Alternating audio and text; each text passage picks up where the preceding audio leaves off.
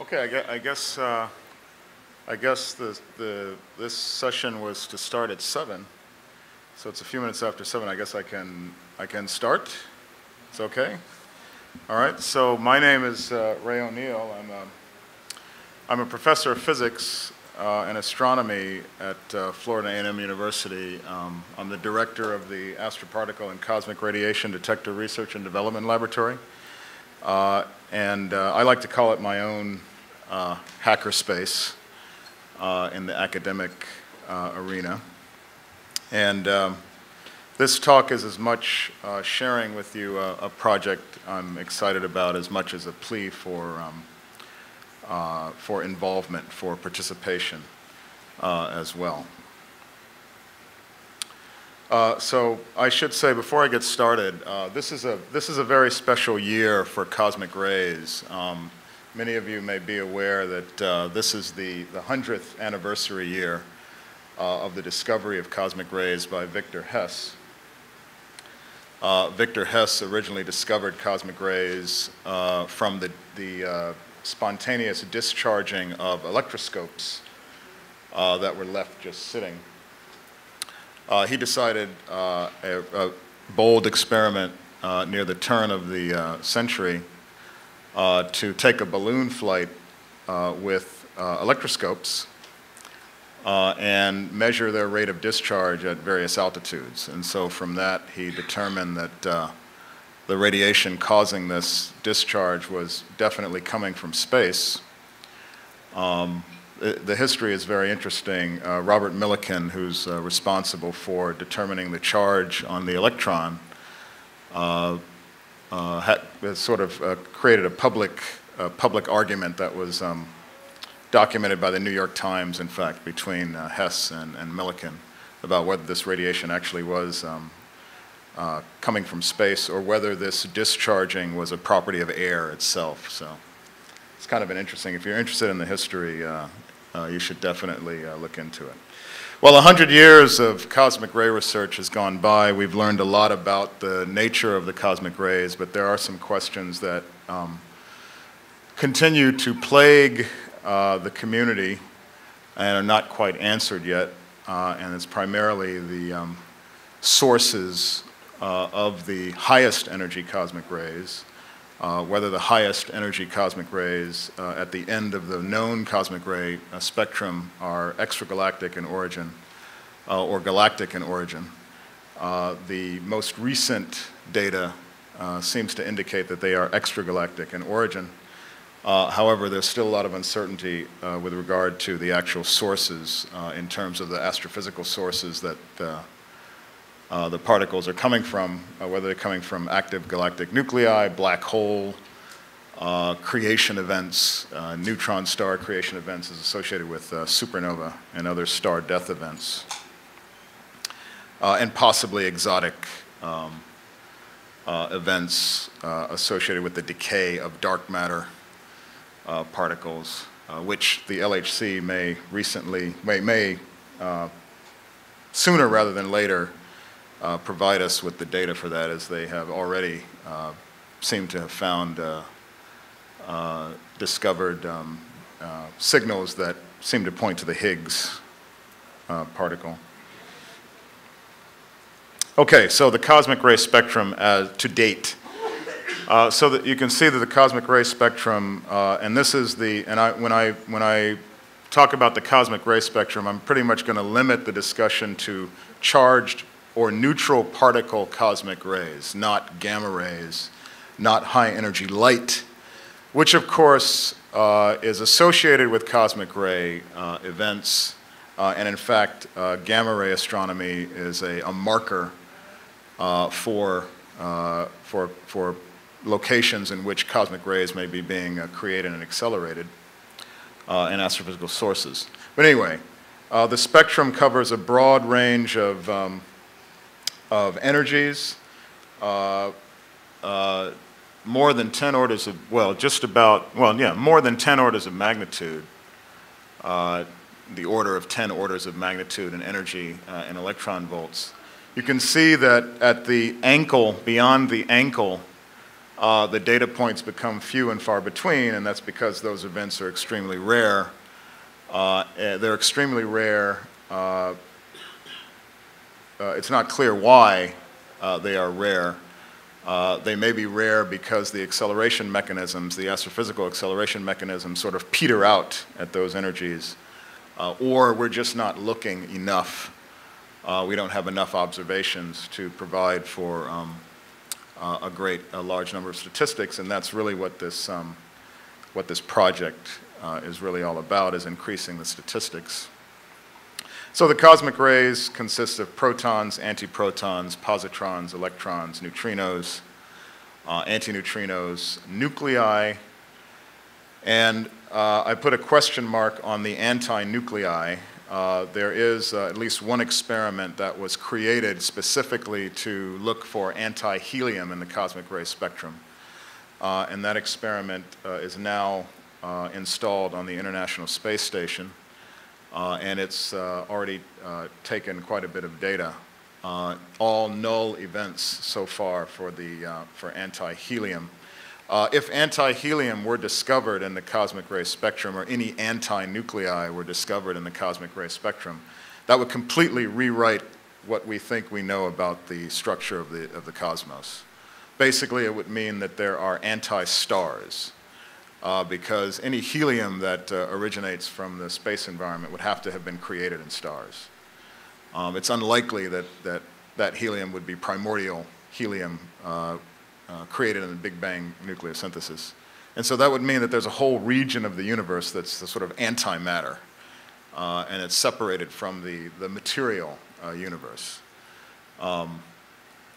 I apologize for the anti-people in the anti-matter universe, because to us, we are the antimatter, right? So anyway, Richard Feynman had a really funny joke about that, about how to determine whether an alien that you may be communicating with is composed of antimatter. The antimatter has the opposite spin angular momentum states, quantum states, and so once you communicate with the alien species and you agree on what is left and right and up and down, and they come and visit you and they come out of their spacecraft, and if they then raise their left hand to shake your hand, then don't touch them. Yeah.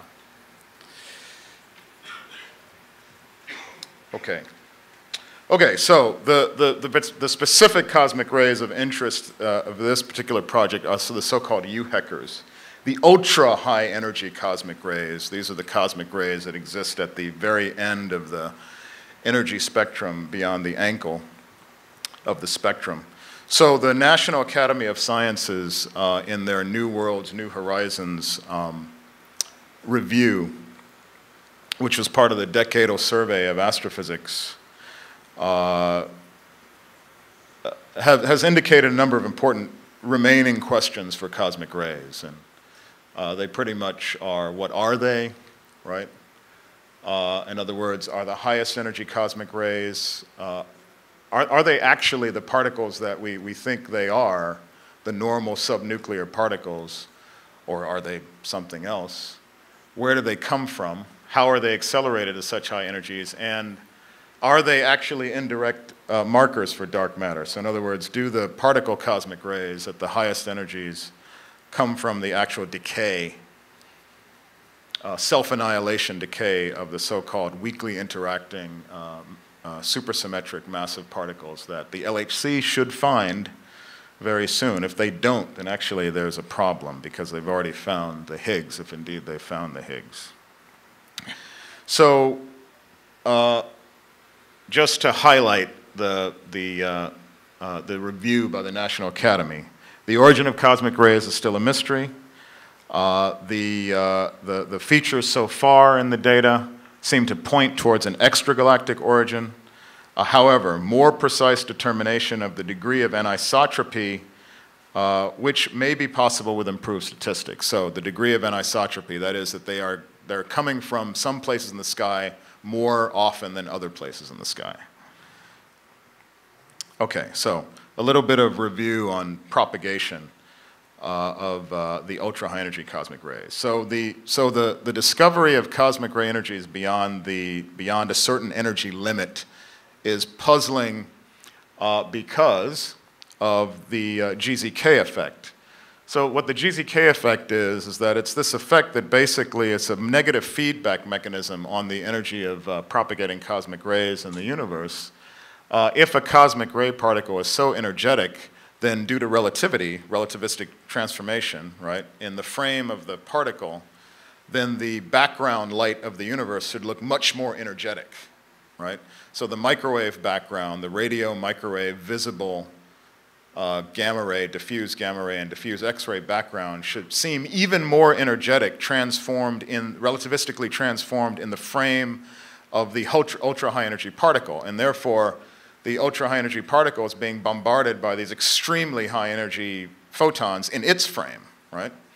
And so that will instantiate a delta, what's called a delta resonance, if the particle is a subnuclear particle like a proton. Then the gamma rays are actually interacting with the quarks. And so this causes a decay of the particle, and so much of the energy then is lost to the decay products. And so you would not expect to measure particle cosmic rays beyond a certain energy because of this very effect. It turns out that you can use this effect as a way to measure distances, right?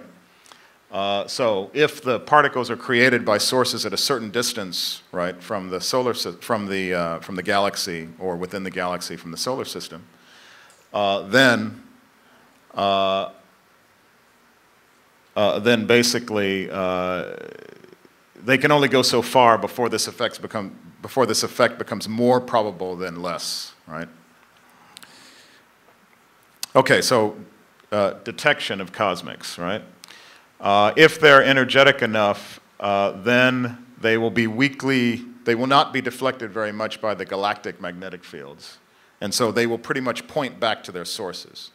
So if we can detect them and determine where they're coming from, basically detect the shower front, I'll talk about showers in a minute, then we're basically pointing towards the astrophysical source of the cosmic rays. And again, the suppression of distance source background flux by the GZK effect. So any sources that are beyond, I think 100 megaparsecs we will not be able to see at the highest range of the energies because the GZK effect will have dissipated all of that energy. Which is a good thing, actually, for astronomy, for particle astronomy, because then any nearby sources will stand out like a sore thumb. Okay, so the main way of detecting the ultra-high energy cosmics is through the extensive air showers, where you're actually using the Earth atmosphere as part of your detector volume. And so when these ultra-high energy particles interact with the atmosphere, they generate a shower of secondary particles and photons. And those secondaries can be detected at the ground by various techniques. And there are two sort of parts of a shower. There's the hadronic part, which is the nucleon-initiated, nuclei or nucleon-initiated, and the electromagnetic, which is the gamma ray-initiated. So, for instance, if you have a high-energy gamma ray that enters the Earth atmosphere, it will essentially generate electron-positron pairs and more photons, and electron-positron pairs and more photons, blah, blah, blah. You get a cascading shower. However, a hadronic shower, which is initiated by a proton or a nuclear fragment like iron or oxygen that hits the atmosphere, will generate other fragmented nuclear fragmentation and subatomic particle showers, plus an electromagnetic component.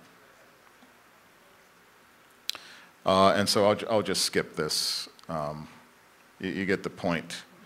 The idea here is that one way to determine whether the shower that you are seeing is electromagnetic initiated or hadronic initiated is by the breadth, the width of the shower. So gamma ray generated showers tend to be much narrower than showers generated by nuclear fragments and nuclear particles. However, once you get to the very, very high end of the spectrum, the nucleon showers can also be somewhat narrow as well.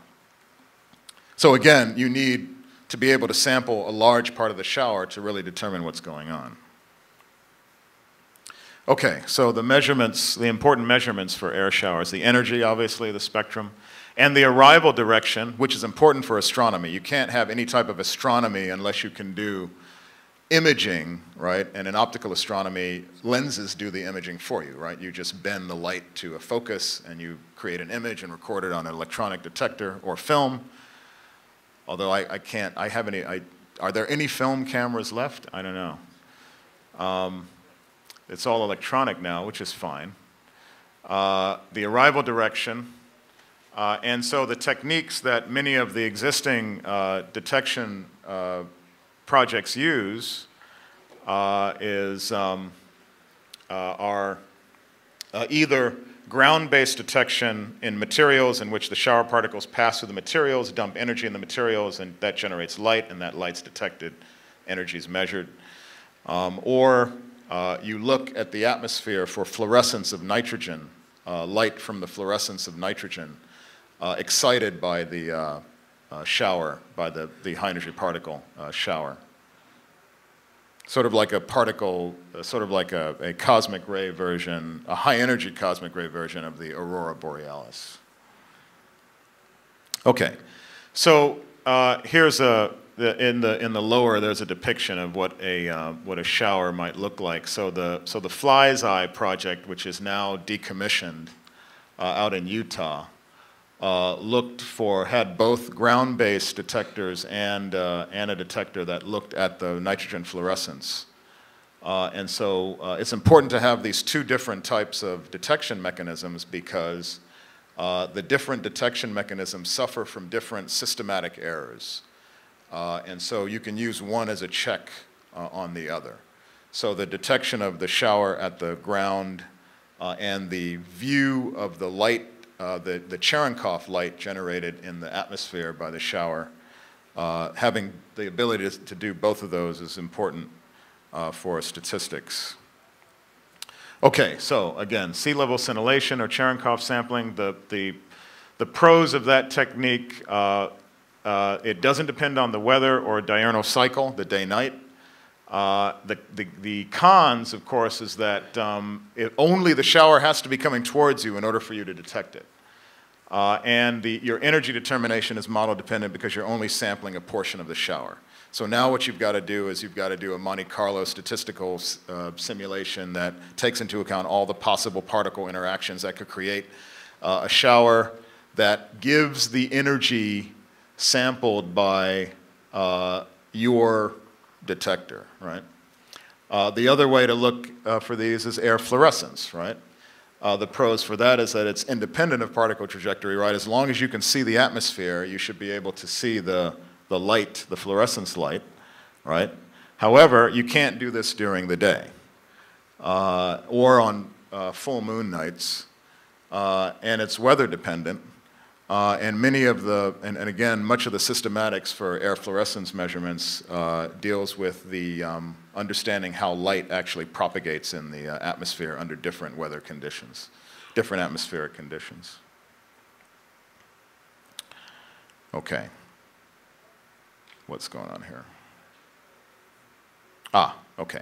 So, I wanted to share this with you because it's really cool. There's a website called the Chromoscope.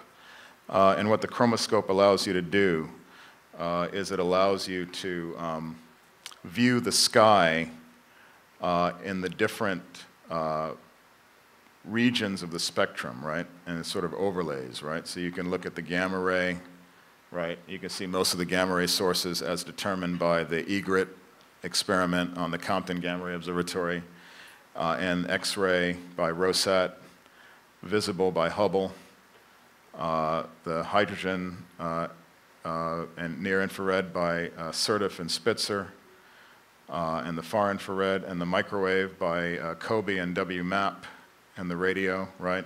So this is really nice, but what's missing from this is the cosmic ray map, right? There's no cosmic ray map well developed enough well developed enough to add to this data set. And so that's what I would like to contribute to with this project. Okay, so here's the existing map of the ultra-high energy cosmic rays from the Auger experiment located in South America. So you can see the blue part is their sort of region of the sky that they can see. So they can't see what's in white, right? Which is an automatic bias, right, to their data. And then the shading, the blue shading, tells you where they're most sensitive to, right? So they're very sensitive area of determining the source locations of the astrophysical sources of the ultra-high energy cosmics is somewhat narrow. And now the circles, the black circles is basically their calculated source location so far. The red crosses is the catalog of sources, of gamma ray sources from various other catalogs. And so there's some indication that for in some of these cases, the cosmic rays are coming from the gamma ray sources, but not always, right? And with a high degree of uncertainty. Okay, so obviously full sky exposure is necessary.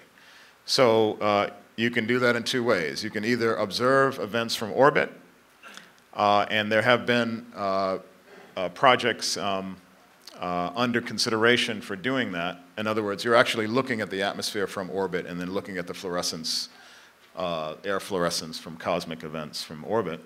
Or extending existing ground-based experiments, such as Auger, will need to have a north version of Auger. Right now it's in South America only. A north version would give it a full sky view, but then funding is always iffy.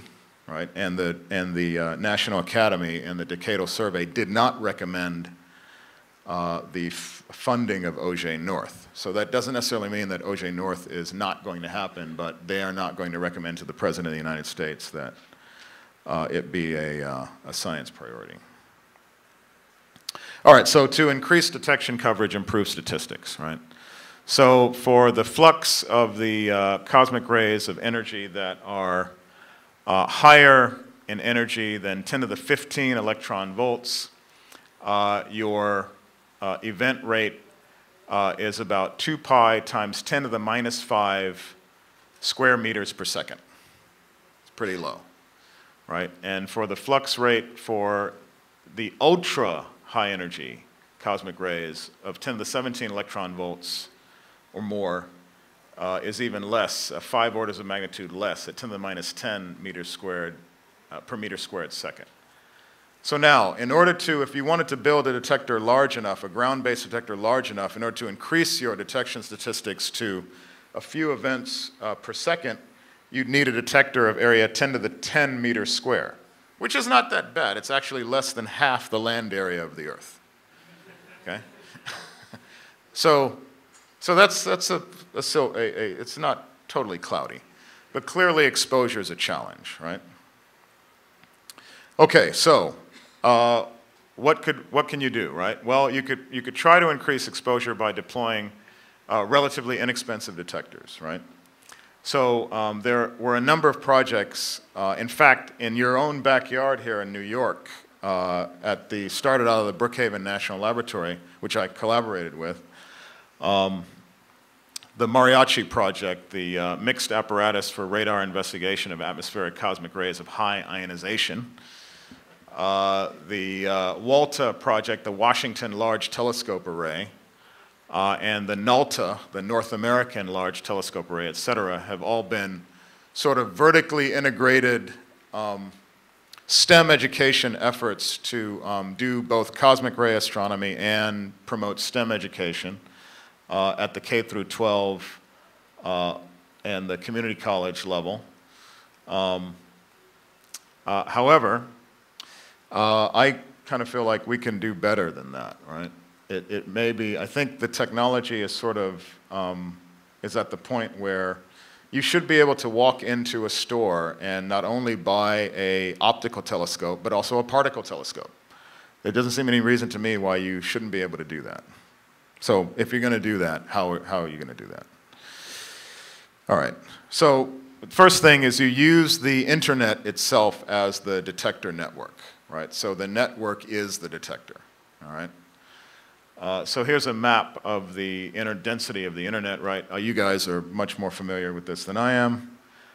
So if you can imagine if a detector was wirelessly Ethernet addressable and could stream its data to the network, then that data would just be available, right, for anybody who is interested in detecting it. And individuals who are interested in operating one or more particle telescopes could provide that data to the network as well as do their own observations, as well as coordinate with other people across the internet to coordinate their observations as well.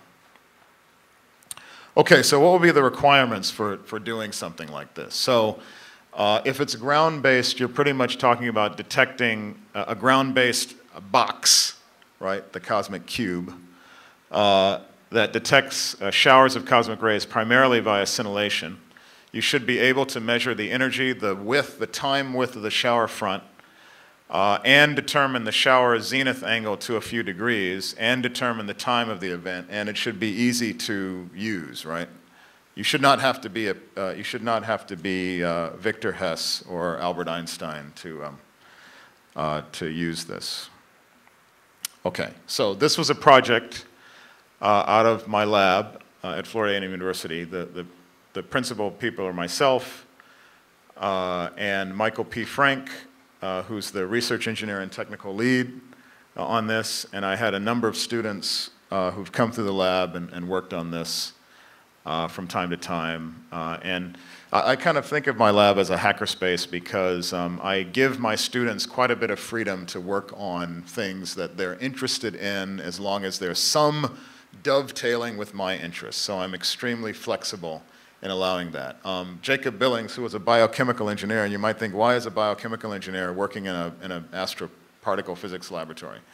So he basically worked on developing a device that used biological materials to detect light from particle radiation events. And he's in graduate school now at Emory.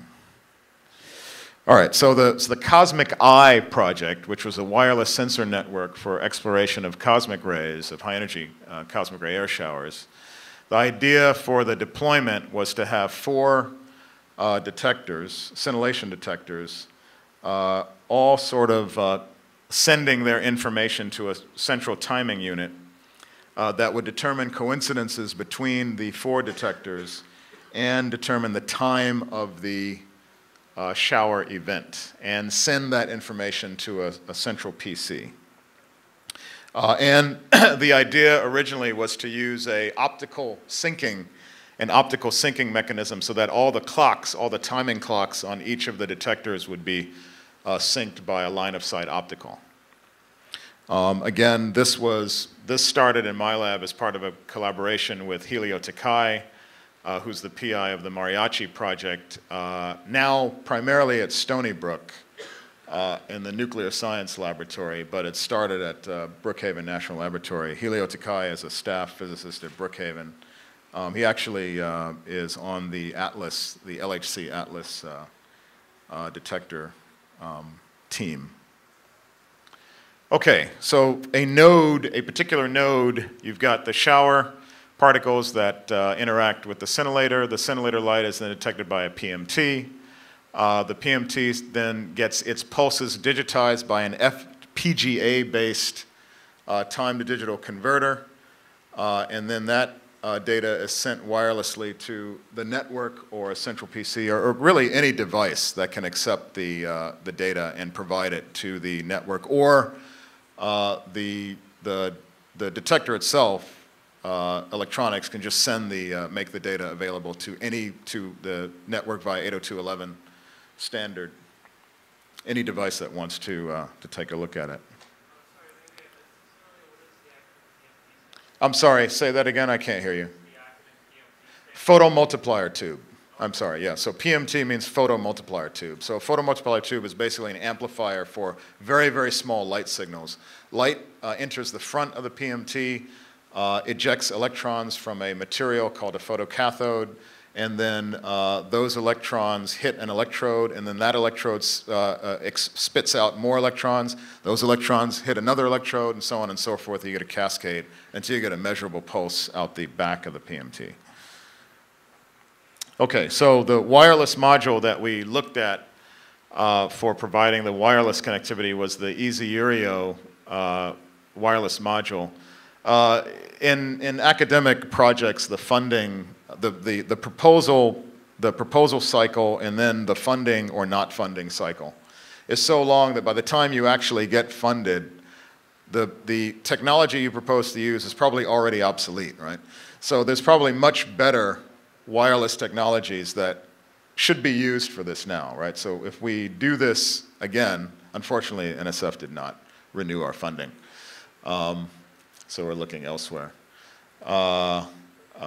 We probably should look at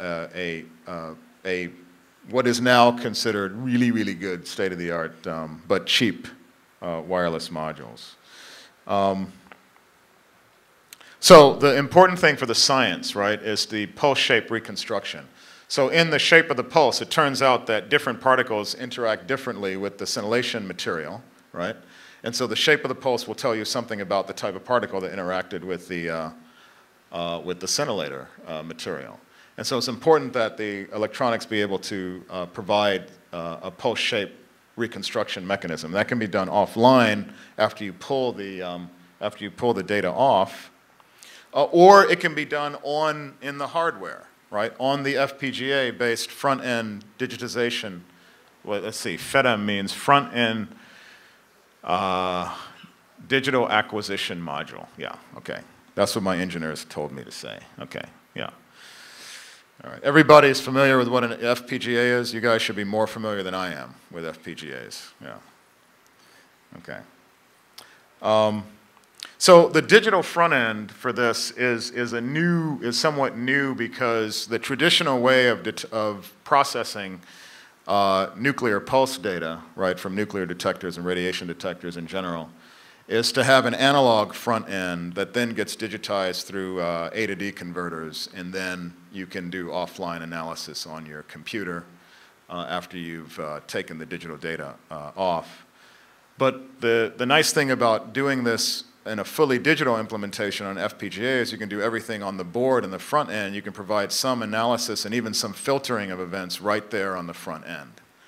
And so that provides some flexibility of observation in terms of the kinds of cosmic ray events you might want to look for. Okay, so we presented a poster on the board that we developed with Brookhaven for this. And the board, basically so yeah, I'll just use the cursor here. So basically here are the signal inputs. All right, here's the FPGA chip, which is shown with thermal paste. We sort of borrowed a technique from the gaming community, right? We wanted to run the FPGA faster than it really should be run. So we overclocked it, right? But we had to cool it, right? Because it gets hot. And again, that's because proposal cycle funding. There are much better FPGAs that exist now. If we redesign the board with a current FPGA, we probably wouldn't have this problem. The FPGA that this was based on was a Stratix 2, which is the Altera Stratix 2, which we got for free from Altera, so that's why we used it. So big ups to Altera. They're not going to give us any more for free, but that's, we got one, so. Okay, so. This is Michael Frank. Stop. And we are currently doing a test of our experiment in digitizer board, where we're using it to digitize Okay, real let's PMT start this pulses over. for the Let's start over here. And this is Professor Ray O'Neill. So basically, we've And posted we all of are our currently doing a videos test of all of our tests of our our electronics front-end on digitizer YouTube, board, on our YouTube where channel. we're using it to So if you go to digitize YouTube and you search real APCR PMT pulses for the DRDL, first time, you can check out our tests, and Right. you can make comments about, hey, you're doing that some of wrong. which are natural You know, radiation. you might want to do it We this don't know way. exactly how much of each at Or the I don't moment. understand how this But electronics anyway, works, what's going The on yellow line here. on the screen is the signal from Whoops. Frank. Hello, And this this is is Michael Frank. demonstration. We can see the correct process of Sorry about that. digitizing. Okay, so I just included the videos because there's, just to show you. So that's what a pulse actually looks like, right? From the detector output. And here, basically, is essentially the digital information that allows us to encode the level crossings of the pulse. So the way we implement the digital pulse processing using the FPGA is that basically the FPGA measures the time that the pulse spins over various voltage thresholds. So again, the nice thing about doing this in a digital reconfigurable computing paradigm is that you can alter the DAC levels, right? And then you can also do the pulse shape reconstruction right on the chip. Okay, so now the idea of the cosmic cube, the sort of single detector node, is a commercial evolution of the cosmic eye, right? So the idea is that the cosmic cube detects, it sends its information to devices, whether the device is a PC, whether the device is a tablet device or an iPhone. And in the cloud exists analysis software and other data services for analyzing the data, right? However, all of the detection data just exists on the PC nodes in a peer-to-peer like network. I was at another talk here and somebody claimed that peer-to-peer was going away. And I don't know if that's the case, but maybe the whole model for this doesn't make any sense if that's the case. Okay, so the Cosmic Cube features wireless standard data streaming to devices or the cloud. It is the GPS standard enabled, so each radiation detection event is time and location stamped. The electronics that we already developed for Cosmic Eye would be there'd be a version developed for the cube for real-time analysis, which would include some radiation species discrimination.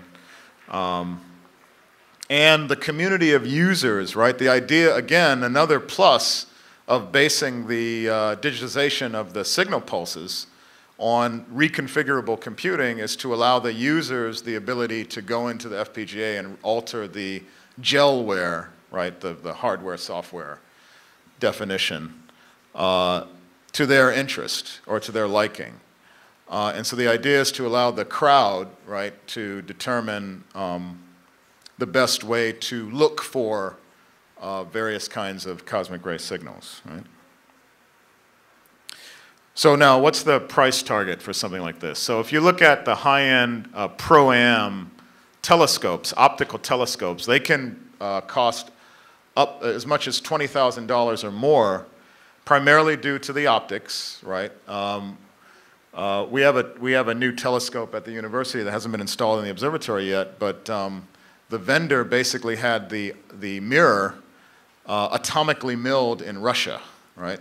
At a facility that had been, after the end of the Cold War, right, this Russian facility had to find a use for itself. And, you know, you guys may have heard the stories of, you know, Russian factories that were spitting out tanks and airplanes and fighter craft are now making, like, pressure cookers out of titanium. You know, this particular facility had to find a use for its atomic milling. And so now it's under contract, right? You can just pay them to atomically mill an optical surface to angstrom, sub-angstrom figure error resolution. Flat panel TVs, PCs, right, $2,000 or less. It's all based on commodity electronics. The cosmic cube will have some optics and some electro-optics, but mostly commodity electronics and some special materials. For instance, if you're going to determine the difference between electrons and nucleons, right, the easiest way to do that is through calorimetry, where you force the gamma rays or the electrons in the electromagnetic part of a shower to convert in lead or depleted uranium. Now, I don't think we're going to get a pass from the FDA on putting depleted uranium in a consumer device. But we might be able to put lead in it as long as the lead is fully encased in in some kind of epoxy, so that's sealed, right? It's fully sealed. But we'll have to see. All right, so who would want a cosmic cube, right? So we think the same people that are already into amateur astronomy and are science and technology enthusiasts, folks in this crowd, for instance, might want one because possibly contributing to science is an exciting thing. And there's some precedent for this in astronomy, particularly in astronomy, for so-called amateurs, right? I mean, this guy was an amateur, right? Darwin. It could be even argued that Einstein was an amateur when he developed the theory of relativity. And David Levy, right, of Levy-Shoemaker 9, that discovered the comet that slammed into Jupiter. He's an amateur. He's not a professional astronomer. This fellow, whose name I forget, Tunney, I don't remember his last name, forgive me, but he's not a professional astronomer, and he's discovered 2 exoplanets, right? So he was one of the early discoverers, professional or amateur, of planets orbiting other stars. So there's a great tradition, right, in astronomy. There seems to me no reason why this can't be true in particle astronomy once the technology is made available to users. Okay, so in the development of the cosmic cube, basically what would you get? You would basically get a box, right, which contains the detector material volume, and then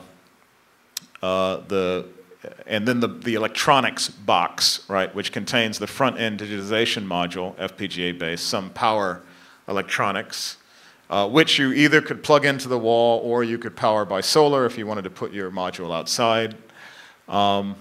And there's useful science in putting the module outside versus inside. For instance, if you put your module outside, then you're going to be seeing more of the electrons in the shower, whereas you put your module inside, then you're pretty much only going to see the muon component of the shower because the electrons will be absorbed by the building structure. And then, of course, GPS. And so the software, all based on open source, and at least the software allowing you to alter the functionality of the FPGA would be available to you as well, right? The only thing you would not be able to open is the detector material volume, the box which actually contains the stuff which the particles in the shower that converts the particles and the energy of the particles in the shower to light, right? Particularly if that's going to contain lead or depleted uranium. Okay, for the duplication of the front-end electronics, we're looking at various companies that will do this cheaply, like Sunstone. We're open to suggestion on this as to the best way to pursue this, whether the electronics development duplication should be done in an open source mode at the hardware level, or at what level open source should be in the hardware, at least in part of the hardware. I don't think we really don't have a good idea as to how to do that. We've started a Cosmic Cube project page in Facebook. I know that there have been some other social media directions talked about at this conference that are anti-Facebook. We're open to putting a Cosmic Cube project on such as well. If Facebook is sort of dying, we don't want to sort of solicit, ask for participation on a dying platform. But we also have a survey which is trying to gauge the interest of the public in participating in particle astronomy We would like you to go to the survey and fill out the survey if you have a chance. None of the questions are, it's a Google Documents, it's a survey created in Google Documents. None of the questions are required, right? You're not required to answer any of the questions in the survey, but we would like to at least know what at least try to gauge the general interest in participating in something like this is. So there's the web page, the URL for the website, y.ly/bp8. Okay, now the sort of the IT addendum to the talk. So I'm a physicist, I'm not a computer scientist, so you guys know more about this than I do. Forgive me if I relate anything insultingly obvious to you. But the other possibility, let's say you're not interested in just using the box, the cosmic cube, as an astronomy device. What else could you potentially use it for? Well, you could use it to generate random bits for cryptography, for instance. In fact, the entire network, right, of users of these things could form an encryption network, right, a key generation network, or a random bit generation network of true randoms. Am I, okay. I've got 2 minutes left. Okay, very good. All right, so there are a number of random features of cosmic ray detection events, right, that you might use to generate random bits. So for instance, you could use the actual time at which the first voltage threshold is crossed by the pulse during a detection event, or the calculated pulse centroid time, right, which is obviously related to the first voltage crossing time. The counts per bin, as long as you create the right bin, right, the counts per temporal bin in observing cosmic ray events during the day, during the week, the month, years, should be random. The I-fold or J-fold coincidences, if you happen to operate a number of detectors, right, all tied into a single electronics box because you want your own mini telescope to do triangulation on source direction, then the pulses that are not coincidence pulses versus the pulses that are coincidence of a certain number of coincidences should also be random, right? And you can think of a number of other things to pull that you can pull out of the data that would be random, that might be usable for key generation, for cryptographic key generation. Okay, so the detector network would essentially create a network random number generator, and you could randomly sample. There could be software tools made by the community of users to randomly sample data in the network nodes to provide another layer of randomness, right? And that could be used for cryptographic key generation following the recommendations, such as the recommendations made last year by NIST. With that, I'm just going to give a shout out to the funding that we've had, but the funding is going away. Right? Intel and Altera, our license. So we're thinking about going to Kickstarter, Indiegogo, or Rocket Hub, and of course we have a Bitcoin address. So if you are inclined to support us, to participate and support us, you can Bitcoin us at that Bitcoin address. You can also contact me at that address. I'll leave the Bitcoin address up. It'll come back up in a second. Yeah.